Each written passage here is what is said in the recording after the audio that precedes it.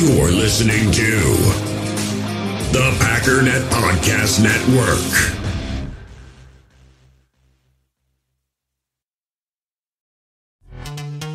This episode is brought to you by Pepsi Wild Cherry. Pepsi Wild Cherry is bursting with delicious cherry flavor and a sweet, crisp taste that gives you more to go wild for.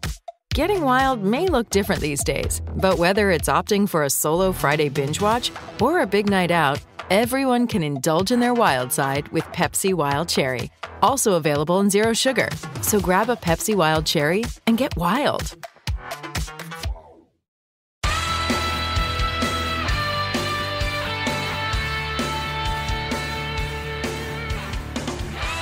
Ladies and gentlemen, welcome once again to the Packernet Podcast. I am your host and resident panelist, as always, Ryan Schlipp. Check us out online, packernet.com. Find me on Twitter, pack_dadam. Well, let's just start with this. Andrew, I will apologize on behalf of all for the performance, the communication, through the course of the segment. It was probably because right before we came on, I was reading a story about Aaron Rodgers potentially becoming vice president. And, the good news, elections on a Tuesday, that's normally Players' Day off. Right. So he'd be available to watch, the results roll in. There it is, Robert F. Kennedy Jr. Yeah. Let's say, all right, go back like 5 years. Mm-hmm. And let's say you just had a Mad Lib of something I'd be tweeting on the second day of free agency. How about Robert F. Kennedy has recently approached Jets quarterback Aaron Rodgers, Jets quarterback, and Jesse the Body Ventura about serving as his running mate on an independent presidential ticket, and both have welcomed the overtures, according to the New York Times. Jesse Ventura elected Minnesota governor when I was a senior in high school, and all my idiot 18-year-old friends were like, yeah, Jesse the Body, this is funny, let's vote for him. And he won. Wrestler. So don't laugh at the idea of Aaron Rodgers as vice president. This is one of those George Costanza driving to the Poconos moments where it's like, I'm really going to go be vice president. Anything can happen, Andrew. I mean, back to you, frenzy. Let's go. As long as he's not Surgeon General, I can't wait for the off-season topic bar. Very nice. Not touching that one. Can Aaron Rodgers run for VP and lead the Jets to the playoffs? That's coming up next. It's not like a VP does that much anyway. Better have a lot of Victory Mondays. Big campaign stump day. Kamala taking strays out here. So apparently this is a thing. It's just a question of how real of a thing is this, because I've been going back and forth on this. My initial thought was, even if we assume that the reports are true that he was approached, there's no way he would accept it, because he's the current quarterback of the New York Jets. And although he'd be the VP, here you go, MVP, whatever. Although he'd be the VP candidate of a guy that has no chance of winning, it would still run through the NFL season. So how would that work? Essentially, he would have to, first of all, get permission to even seek this, but second of all, he would have to presumably not be the quarterback unless it's like, no, it won't interfere. But could you imagine? I mean, that is like everything Packer fans got annoyed with, as far as Rodgers maybe not being fully invested and fully committed. Can you imagine if you were running as VP while you're supposed to be, training to win a Super Bowl? You're supposed to be going to practice instead of doing debate prep. But the bottom line, it's so in the back of my mind, I'm like, okay, this is obviously just something stupid. Like, he approached Rodgers. Maybe that didn't even happen. But he approached Rodgers, and I'm sure Rodgers said, I'll think about it or whatever, and he has no intention of doing it. But then I thought about it, and I'm like, you're Aaron Rodgers. You want that next great thing, right? You made it to the NFL. You became starting quarterback. You won MVP. You won a Super Bowl. You became part owner of a sports franchise. You're a multi-hundred millionaire. Dated celebrities and superstars. What's next? What else? What else is there? And we all assumed it would be, he's going to head off into the mountains somewhere and just go do nothing, but he's kind of been setting himself up for something a little bit different. For example, he's been a much more public voice, voicing his opinion. He's specifically aligned himself with a political candidate. Who's to say he isn't sort of jockeying for a future career in politics. Now, maybe that's just some third-party, quasi-Green Party thing going on. I don't know. I can't imagine him aligning with either of the two major parties. I don't know. I just find it interesting to think about. Because when you stop and think for a second, even, leave aside this year, you can kind of see it where it's like, oh, yeah, maybe, whether intentionally or not, he's been kind of laying some groundwork to be able to enter maybe things more publicly as opposed to less publicly, which I think many of us thought would be the direction he would go when he left football. I'm also excited because I had mentioned many times, as much as everyone's like, oh, good, the drama's gone. As a podcaster, I'm sad that the Rodgers drama's gone. And here we go. Rodgers, potential VP candidate. We're back in action, baby. In other news, it was reported by Tom Silverstein that essentially the Packers are more or less done in free agency. He says that unless and until the prices come down and meet the value that they find to be more reasonable for the guys that are out there, they're just not seeing any value in free agency right now. And that is not because they don't have money. They actually have plenty of money. According to Silverstein, they should have around $25 to $30 million still left over. Now, I've never really seen this before. One of the things I've been telling people on social media is when the Packers have money, they spend money. They just generally don't have it.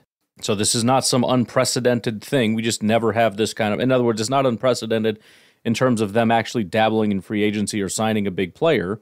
It's unprecedented in terms of them actually having money.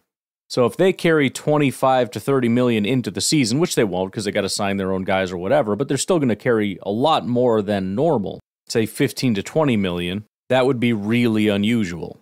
Now we can assume that maybe there's one more signing here or there coming in, maybe a linebacker or whatever, but he says that it's possible that they just carry some of the excess into next year. Now personally, I think this is a good idea. He talks about the fact that, right now we're doing pretty well as far as, money goes, but we got a lot of contracts coming up. And not only do we have contracts, but we got some big money that's about to hit. So, for example, we're going to be paying Jordan Love this year. There's presumably going to be a really big spike in how much that's going to cost starting next year.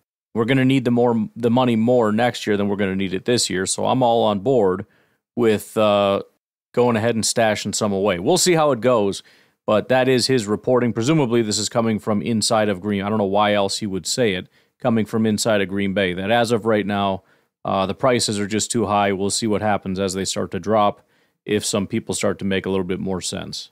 But that isn't to say that some things are happening, so let's just do a couple of the updates here.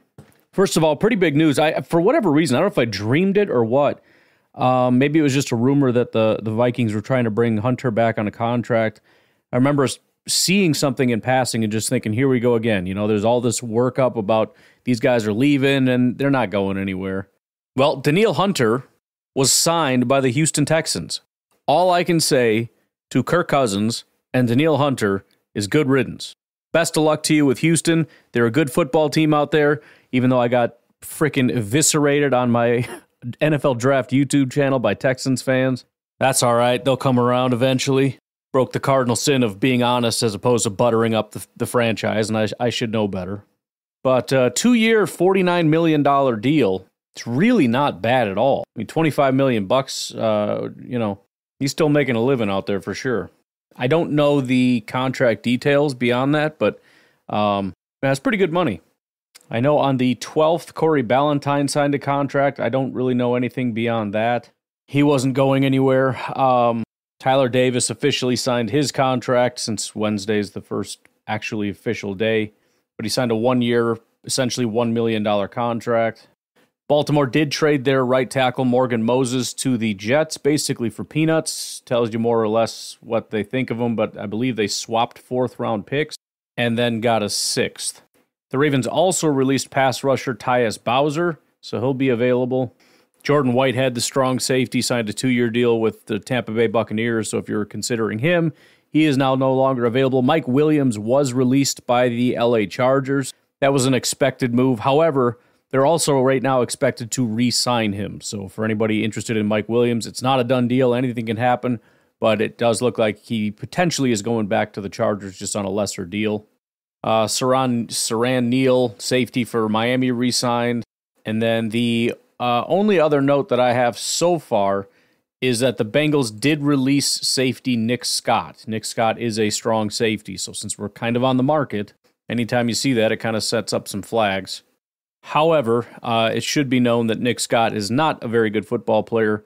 He started off in L.A., didn't really get his start until year 3, had a 57 grade, became a full-time starter in his 4th and final year in L.A., got a 54 grade, and then his first and only year in Cincinnati, he ended with a 44 PFF grade. His coverage grades the last 2 years have been 43 and 38.8. So unless they think that they could really turn this guy around by doing some stuff, I don't think it's going to be great. I mean, to be fair, it's mostly coverage he sucks at, but he sucks a lot at it. So I don't think that's an option.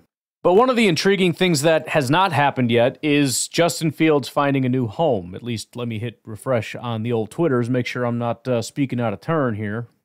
I don't see anything, but I want to read this little snippet here. This is from Kevin Fishbane of The Athletic. It says, could the Bears keep Justin Fields and draft Caleb Williams? Obviously, this has been speculated for some time.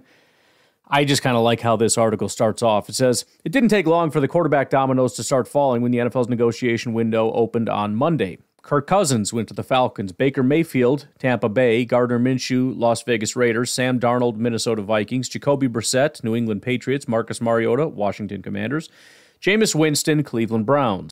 Many found new teams. Justin Fields, on the other hand, remains QB1 for the Chicago Bears. It goes on then to speculate. It says interpretations as to why that's the case, as the league officially opens the 2024 season Wednesday, will vary. It also likely depends on what you want the Bears to do at quarterback. But the hustle and bustle of the negotiation window tends to result in widespread impatience. The NFL's offseason is long. A lot can and will happen across the league. Quarterback Caleb Williams' pro day at USC is next Wednesday, and the draft in Detroit is still more than a month away. With that in mind, let's discuss Fields' place with the Bears. So then it goes on to a new article. I'm not really interested at this point in going into that, but I do find it funny. So essentially, we all thought, by we I mean not most of us, me and you listening, that Fields was a really good quarterback. He just needed a new home. He needed to go somewhere where they had a good offensive coordinator, a system that knew how to use him, and he could be a really good quarterback somewhere. And with that, half of Bears fans wanted to keep him. The other did not. But most Bears fans at least thought they could get something that was resembling what you would call a haul for Justin Fields. I was seeing some Bears fans speculate about first-round picks or possibly trading them to move up their second first-round pick to maybe to number 3 or something if they trade Fields, or just something a little bit higher. And so you see in the article, it says, hey, I mean, Fields hasn't been, all these other guys go and Fields didn't. But it says, but we need to learn to be patient. We're so impatient at this time of year. There's a lot that goes on. There's a lot of reasons. It doesn't have to mean Fields is bad at stuff. I mean, come on. After all, Caleb Williams' pro day at USC is next Wednesday. And Ian Rappaport had also touched on that. Here is Ian Rappaport doing the same song and dance, essentially running interference for Justin Fields and his agent probably. Yeah, so here's where what the Bears are doing right now, and I know a lot of talk has been about Justin Fields.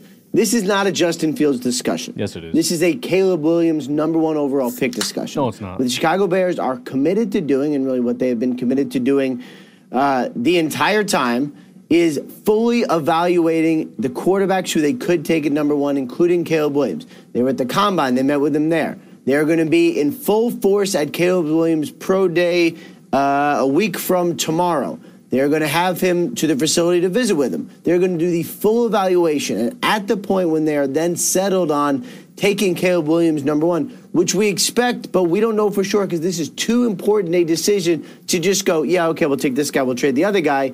Until all that, they're going to do the full evaluation. When they settle on a quarterback that they are taking #1, and I do expect them to take a quarterback at #1, at that point they will then move to say, where are we going to trade Justin Fields? Might this happen leading up to the draft? Sure, it could. History has shown these trades happen a lot of times leading up, like right before the draft, or sometimes during the draft. Josh Rosen got traded literally during the draft when I believe the Cardinals were on the clock in the second round, if I remember correctly. So that's sort of the timeline for these things. But just because they're not actively shopping him doesn't really mean anything as it pertains to Justin Fields. First of all, there's so much bull crap in that, it's unbelievable. We heard directly from other insiders, maybe Ian, I don't know, that the Bears are and were at least shopping Justin Fields. The other thing we heard incessantly from many Bears fans especially is that they're going to do right by Justin Fields, which means we're not going to string him along. We're going to make a decision, and then we're going to act on it. If you're saying that you're refusing to shop him because we're not sure if we're taking a quarterback number one, which essentially is what we're saying, right? What else could that possibly mean? Well, we have to evaluate Caleb. For what? To see if you're doing Caleb or Justin? Well, no, maybe we'll go one of the other quarterbacks. Well, then you don't need Justin Fields. The only reason you're keeping Justin Fields is because you're not sure if you're going to pick a quarterback number one. Come on, man. You want to know what the bottom line is? Here's what. First of all, the agent absolutely wants this out there because he does not want anyone to believe that there's no value. But you know who else wants this? The team. The team does not want it to get out that there's no value for Justin Fields. Now, granted, a lot of teams haven't even, been interested. They've gone in other directions. But here's the thing. You're going to draft a quarterback, right? By waiting, what did you just do? You just screwed yourself out of any market because everybody that's interested in a quarterback has settled the quarterback situation. Everybody. It might not be their favorite option. The Minnesota Vikings have Sam Darnold. Guess what? They're not desperate, and they're sure as hell not desperate for getting Justin Fields. Are they seriously going to have a Justin Fields, Sam Darnold competition? That's what they're going to do? They're going to invest in both of those piles of crap and see if any one of them can come out into something? I mean, $10 million isn't much for a quarterback, but you're going to give up $10 million for Darnold, what? So he can sit on the bench, and then you're going to give up draft capital and have to pay Justin Fields on top of it? I don't think so. I think if you wanted Fields, they would have taken Fields, but they didn't. They took Darnold. Now, they can still draft somebody if that becomes available, but that's the point. If I'm going to take a swing, I'm going to take a swing. I'm not going for Fields. And a lot of other teams have done that. They settled on all these other guys. They don't need some backup just in case. That's what I got Jameis Winston for. That's what I got, all these, the other quarterbacks that were listed for. So the Bears have screwed themselves by not moving Justin Fields. And the bottom line is we were told by many people that they did shop Fields and there was no market. So the bottom line is this is damage control. This is them saying, oh, no. We weren't shopping him. We're being responsible. We're doing our due diligence. And then we'll figure out what we want to do after that. The bottom line is, Bears fans, I'm sorry. Your GM is a frickin' dunce and he screwed you. And he screwed Justin Fields. And he screwed your franchise. Not that this is franchise destroying, but the fact that he's this stupid and incompetent is a bit of a problem. This is a terrible look. Because as much as he was refusing to take those offers, guess what? Those offers are going to get a lot worse for Justin Fields, and this picture is going to look a lot worse. And now Fields' options are also less. You want to do right by Fields? Well, he has no choice in where he goes. Now there's very limited options into who even wants him.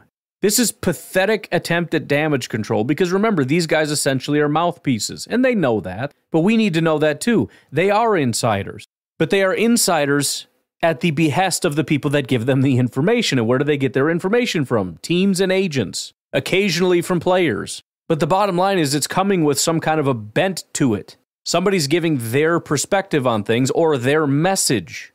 This is bull crap.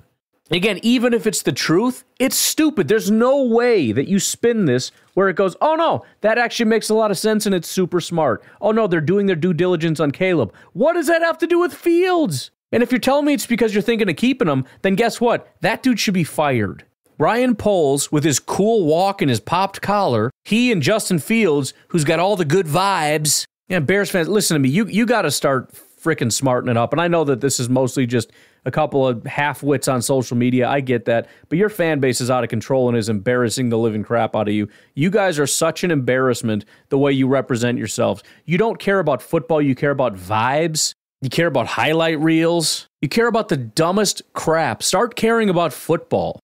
I'm sorry. Listen, you want to know probably what pisses me off the most? And you've heard me talk about this. I genuinely have respect for the organization of the Chicago Bears. I know I talk trash about the Bears.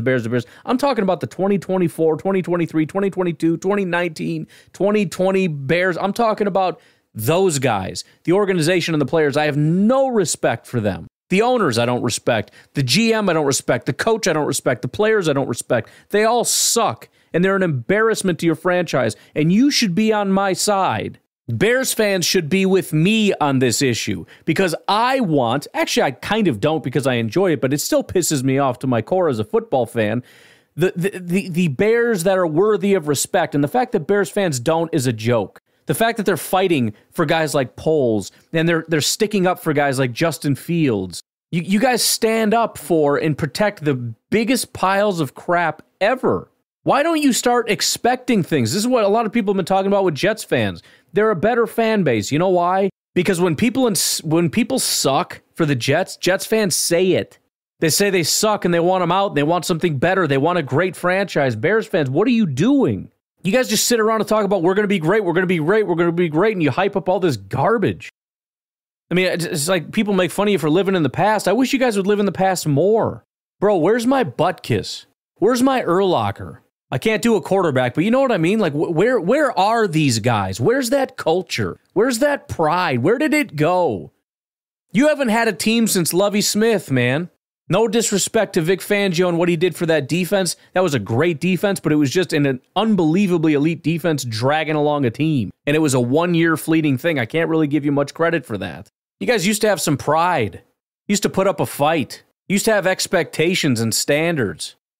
You should want Poles gone. You shouldn't want to keep Ryan Poles because he's got a cool strut, which he doesn't. He looks like a frumpy loser. Looks like the nerdy kid who was invited to a party and is like doesn't know how to do it right. And he's like trying to fit in, but he definitely doesn't.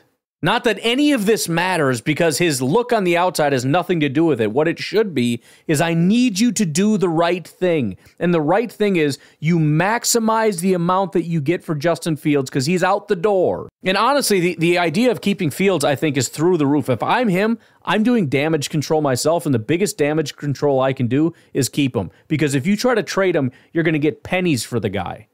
And you're going to look like you squandered this because you could have got more if you'd have taken a different offer early, but instead you didn't because you thought his market was bigger than it did. You tried to overplay your hand. Everybody else went somewhere else. They got all these different quarterbacks. Now nobody wants your guy. The best play is to say, we want him here. And then when you draft somebody, you say, this is a legit competition because we know that Justin Fields is talented. He hasn't had a right shot. And you're going to get a little bit of flack for it. It doesn't matter. But I don't know what else to do because you're going to look like an idiot. Anyways, I had to work in a Bears rant, man. I haven't done it in a while. You know, it's just, you guys, you got to put up with me once in a while just with this stuff. You understand. But hey, here's the good news. I hope they trade Fields to the Vikings. Because then, Vikings fans, you and I are going to get to know each other a little bit. You know what I mean? Like, we're really, really going to get to know each other. Although it'll probably be different. I couldn't even get Vikings fans to like Kirk Cousins. Like, I'm trying to be mad at them, and they're like, bro, our quarterback sucks. I'm like, no, he's really good. He's going to go to Minnesota, and Vikings fans are going to be like, dude, screw this guy. He's a freaking bum. And then I can't go at him. Whatever. It doesn't matter.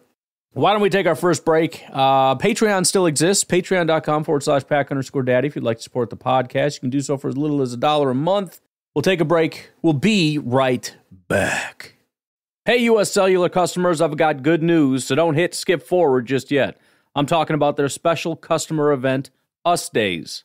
What's Us Days? It means exclusive offers just for their customers, just to say thanks, like up to $1,200 to upgrade to any new phone. No, I didn't just misread that. That's up to $1,200 off. They must really like you. Us Days at U.S. Cellular, exclusive offers just for you, just to say thanks. Right now, U.S. Cellular customers get up to $1,200 to upgrade to any new phone. Terms apply. Hey, it's Kaylee Cuoco for Priceline. Ready to go to your happy place for a happy price? Well, why didn't you say so? Just download the Priceline app right now and save up to 60% on hotels. So whether it's Cousin Kevin's Kazoo Concert in Kansas City, go Kevin, or Becky's Bachelorette Bash in Bermuda, you never have to miss a trip ever again. So download the Priceline app today. Your savings are waiting. Go to your happy place for a happy price. Go to your happy price, Priceline. The first taste of rare bourbon you finally got your hands on. That's nice. At Caskers.com, we make this experience easy. Caskers is a one-stop spirit curator with an impressive selection of exclusive, sought-after, rare, and household names in the realm of premium spirits and champagne. Discover the top flavors of the year now by going to Caskers.com and using code WELCOME10 for $10 off your first purchase. Get $10 off your first purchase with code WELCOME10 at Caskers.com.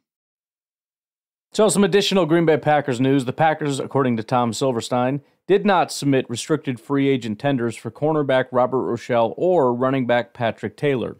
Both are free agents and can sign anywhere. It's not unthinkable that they'll return.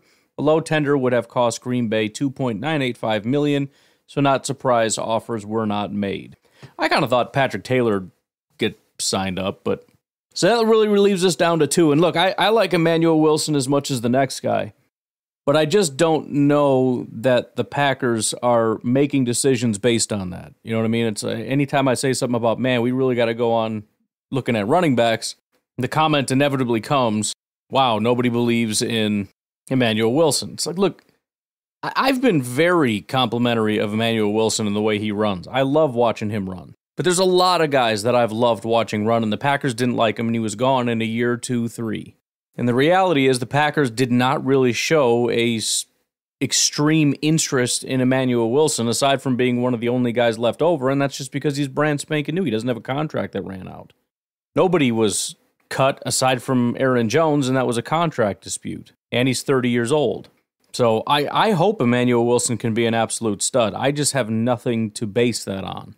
We would need to see him full-time in some kind of a larger capacity. And even then, I'm of the opinion the Packers don't know what they have necessarily in Emmanuel Wilson. Yes, to some degree they do, but they don't know what they have in terms of his ability to be a, every down. Can he be a 3-down back? Can he be a guy that can carry you for a quarter? Is that the kind of guy you have in Emmanuel Wilson, or is he just kind of a change of pace back?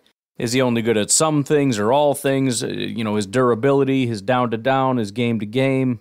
And so for those reasons, they have to kind of, in my mind, assume he's more of a number 3 and at least try to find a number 2. And on top of that, again, we don't know necessarily what we're going to have in Josh Jacobs. Hopefully, we paid him to be a stud, but there's no guarantee there. So I'm not trying to slight Emmanuel Wilson when I say we have to go look at running backs. I'm always of the opinion that you just never know. And I know that isn't a very strong fandom opinion, but that's almost always going to be my opinion. Unless somebody's terrible and has always been terrible, I'm usually pretty confident that they're not going to be good.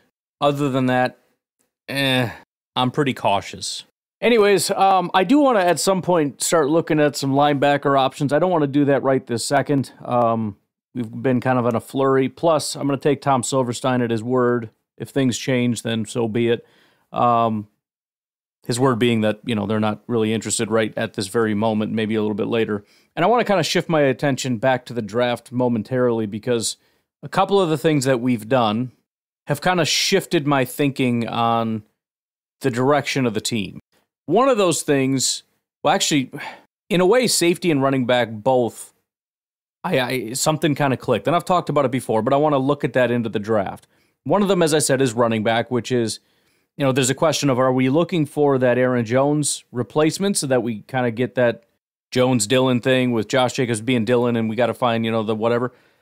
But I don't necessarily think so. Remember, the Brian Gutekunst inherited Aaron Jones. And it's not to say that he didn't like Aaron Jones or whatever. It obviously worked out perfectly. But I don't know that in a perfect world, that's the kind of player that he would draft. Not saying it's out of the realm of possibility, just saying it's not his ideal running back.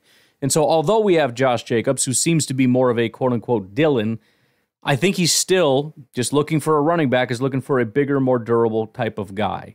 Remember, he did draft A.J. Dillon, who was just a freakishly massive human being. Now he's letting him go because it didn't pan out, but still, that is his flavor. Then when we get to safety, there was always talk by Hafley about being able to, even the free safety, you think about him as being this, fast, athletic cover guy. And that's all he does. That's all the free safety does. He needs to be able to get sideline to sideline, 4.25 speed, et cetera, et cetera. And he gets a guy with 4.6 speed that is an elite tackler. That's the free safety. Now, I still hate the free safety, strong safety designation because we've been told for so long that that's basically been erased from football. It should be erased from our vernacular. Essentially, you've got two safeties. They're interchangeable. They're just safeties, et cetera, et cetera. But there is a bit of a distinction, seemingly, in what Hafley does between, his free safety and his strong safety. Use whatever terminology you like. Post safety, whatever, I don't care. And so the only thought that I have is if that guy, Xavier McKinney, is what he wants in a free safety, I'm assuming he needs to be that and more as a strong safety. It's probably going to be somewhat of a similar guy, right? We know that speed isn't necessarily a massive thing. If the guy runs a 4.65, well, so does our free safety. So I don't think that's a problem. He has to at least be as good of a tackler as Xavier McKinney, which is an unbelievably high bar. And so that's kind of my starting point for this next safety that we're looking for. And so I want to explore some of the prospects and just kind of go through some of the things that, again, these are not hard disqualifying things, but maybe just guys that kind of catch my eye as being maybe what I envision they're looking for. Best way I can think to put it. So let's go through this list real quick of the just really fast. And again, this is sort of a lazy man's approach, but I don't think it's a terrible approach. Because some of these guys they just don't fit the bill. So let's start from the top. Tyler Nubin. Yay or nay? Answer, yeah, I think so. 6'2", 210. He's a little bit more sizable. He has an 84 tackling grade and a 70 run defense grade on top of a 90 coverage grade. I mean, if you're into that kind of thing. Cam Kinchins. 58 tackling grade, 69 run defense grade. I'm sorry, I don't think that cuts it. He is what I think you would consider a pure free safety. Not in Hafley's scheme, mind you, but he's fast and he's good at coverage. Kalen Bullock, 6'3", 190. 71 tackling grade, 49 run defense grade.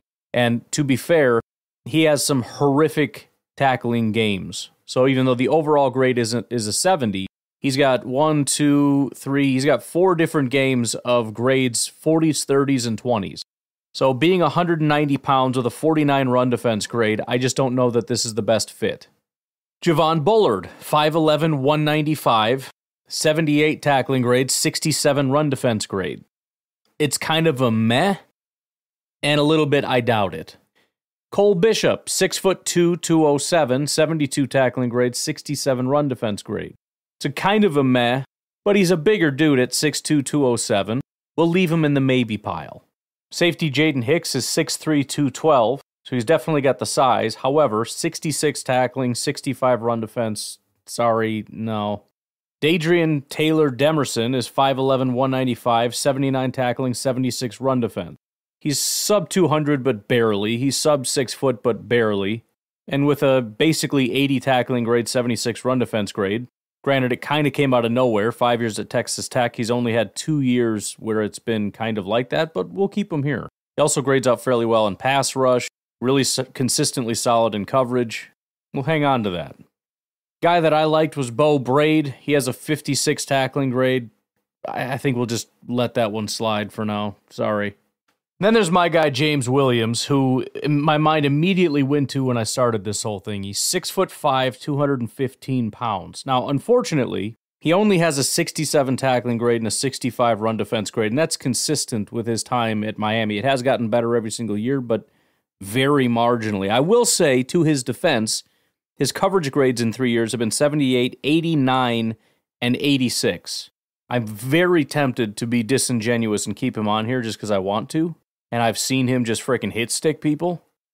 And since it's my podcast, I'm going to. James Williams stays. I don't care. I make up the rules. Then you've got Mr. Jake Shavink's guy, Katan Oladapo. And this guy is probably perfect. I have not watched him yet. I'm sure I've looked at his PFF because I've done a bunch of mock drafts for my mock draft channel. So I'm sure we've done this before. I don't know that there's a more perfect guy. 6'1", 217 pounds. It's about the biggest guy. I mean, obviously James Williams is 6'5", but more interested in weight than height. 6'1", 217, 78 tackling grade, 91 run defense grade, 84 coverage grade. Holy good Lord. And he's listed as a strong safety also, which is, I got to just watch this. I mean, is this just the guy? This might just be the guy. We'll do a couple more, but I think this is the guy. Yeah, Sion Vaki, he's 6 foot 208, 57 run defense. No, thank you. Tyke Smith, 5'10", 205. Not terrible, man. He's got 70 tackling, 73 run defense. I'll keep him on here for sure. And then the last two are Malik Mustafa, who's 5'11", 207. 88 run defense, 70 tackling, 72 coverage. I think that's fair to stay on the board. And then finally, and obviously there's a lot more safeties, but I'm just doing the top, 15 or so. Evan Williams out of Oregon, 6'1", 205. Again, not terrible. I feel like the strong safeties are kind of later on the list. Everybody wants the rangy, fast guys that are all coverage on the top end. But 73 tackling, 72 run defense, 72 coverage for Evan Williams. Also, the last 3 years, he was at Fresno State prior to this year. 92, 75, and 89 are his pass rush grades. I feel like that's not the worst characteristic. So then the next natural step is to say how much is Gutekunst going to like these guys on an athletic front, right? I mean, it's obviously Hafley's defense, but Goot still got to sign off on the guy. So as far as the RAS goes, Tyler Nubin, we're going to have to wait and see because he doesn't have an RAS score, so I'm just going to remove him. Also, it just feels unnecessary, considering we got our top guy to be taken, that big of a swing. Malik Mustafa also does not have an RAS grade score. Unfortunately, the absolute loser on this list is my guy James Williams. Very poor explosive grade, very poor speed grade. He ran at a 4.65, which again is not the end of the world, but he still just doesn't check the boxes quite well. Evan Williams was a 6.97. Obviously, that's somewhat acceptable, but not what we're looking for. Tyke Smith was a 7.12. And then there were three. The third best is Mr. Oladapo. He has an 8.23. So I really do feel like Oladapo is probably the best option. Now, there is a 9, but, the grade's not quite as good. The middle option would be Dadrian Taylor Demerson. He had an 8.87 RAS, elite speed, running a 4.41. Also had great explosion, 38-inch vert. So Bishop, by the way, had 72 tackling, 67 run defense. Demerson has about an 80 tackling and 76 run defense. So he's in the middle of both. He's not as good of a strong safety type as Oladapo. He's not as athletic as Cole Bishop. He's right in the middle. Kind of nice medium there.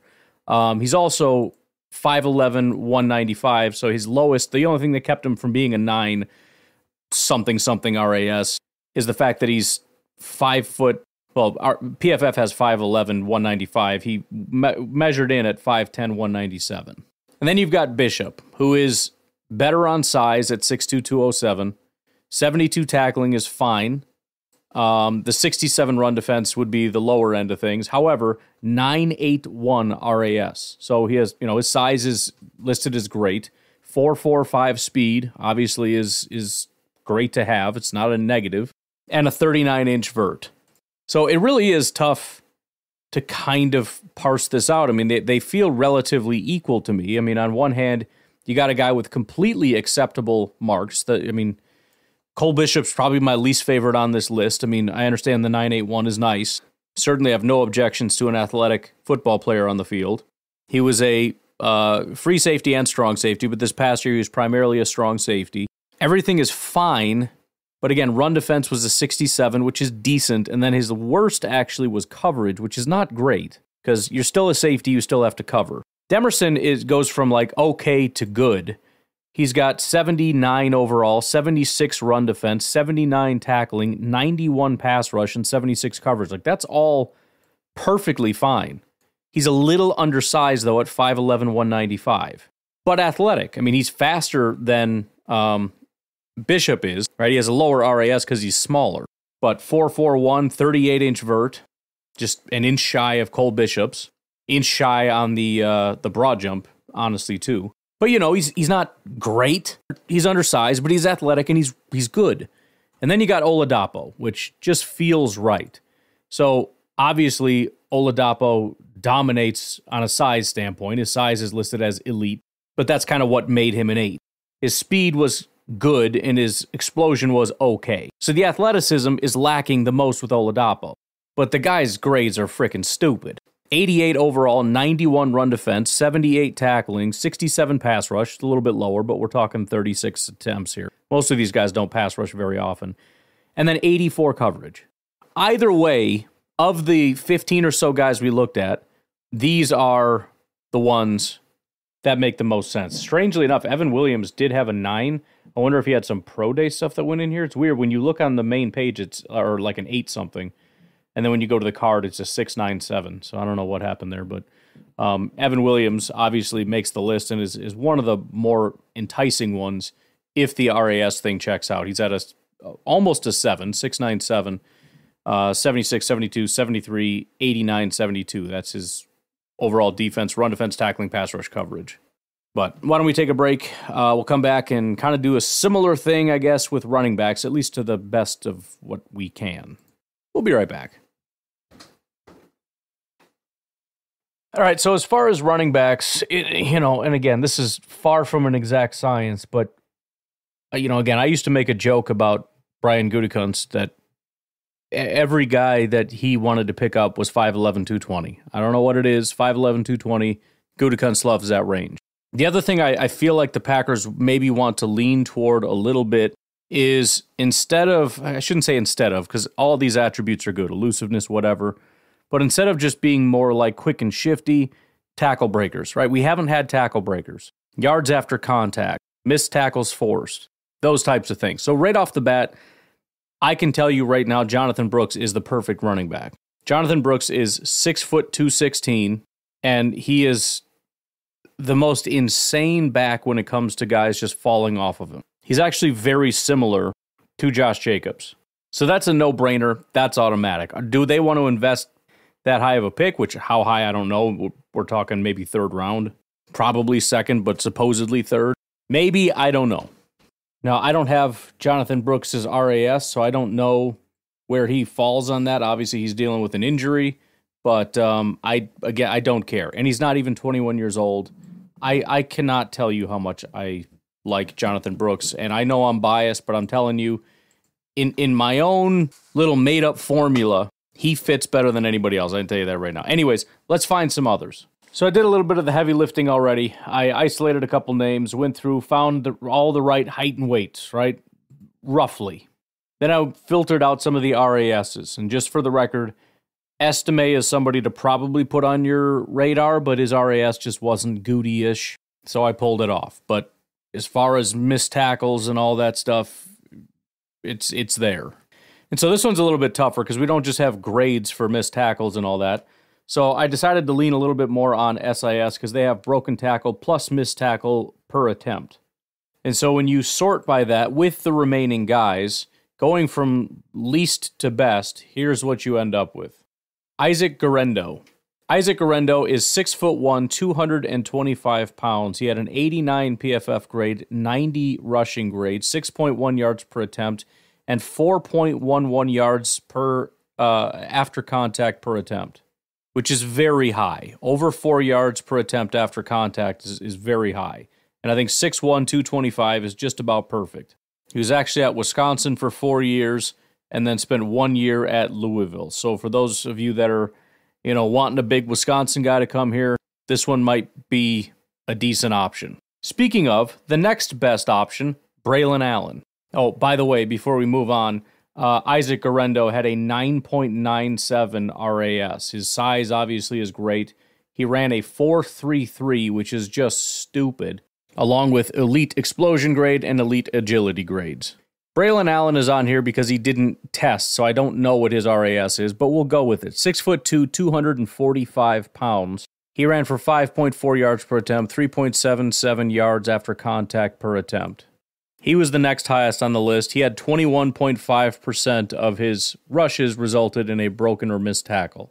After that is Trey Benson, 6'1", 223 pounds, 21 years old. 84 PFF grade, 87 rushing grade, had 5.8 yards per attempt, 3.53 yards after contact per attempt. He was at 21.8%. So Guerrero 18.9, Allen 21.5, Benson 21.8. Trey Benson's RAS was a 9.7.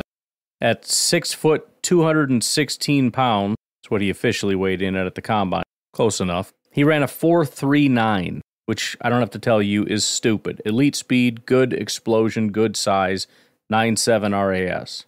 After that is Jonathan Brooks, and this is where it becomes a ridiculous jump. And actually, there's somebody higher than him, but we went from 19 to 21.5 to 21.8. Now we're going up to 27.4 for Jonathan Brooks. So 6.1 yards per attempt, 92 PFF grade, 92 rushing grade, 3.91 yards after contact per attempt, 27.4% broken plus missed tackle percentage. And again, no RAS for Jonathan Brooks, so I don't know.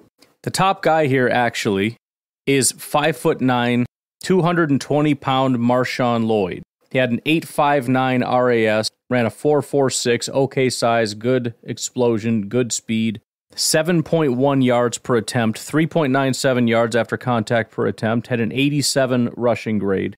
His broken tackle rate was 37%. So it went from 19 to 21 to 21 to 27 to 37 for Marshawn Lloyd.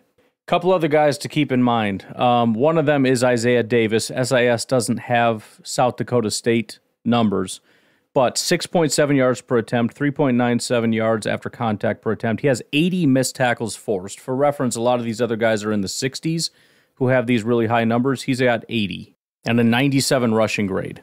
The other one is a guy that really early on I mentioned I really liked, and that's Mayan Williams out of Ohio State. PFF has him listed at 5'9", 226 pounds. 2023 was a wash. It looks like he was injured almost the entire year, but his prior 3 years, his PFF grades were 92, 86, 89. In 2022, his last healthy year, his only, looks like full year, 6.4 yards per attempt, 4.36 yards after contact per attempt, 48 missed tackles forced. And by the way, the highlight that I put on social media, you can go back and find it on Twitter. I'm guessing I put his name on there, Mayan Williams, so if you search, you can probably find it, was him just absolutely truck sticking a guy. But if you go back to 2022, and I left 2022 and 2023 on here for comparison, Mayan Williams is 6th over the last 2 years, and he's essentially tied with Jonathan Brooks. Jonathan Brooks, 27.4%, Mayan Williams, 27.3%. Some additional context on the 37.1% for Marshawn Lloyd, that is higher than what Bijan had. Bijan Robinson in 2022 had the second highest for a running back at 30.6%. Also, 2022 Trey Benson had 29.4%.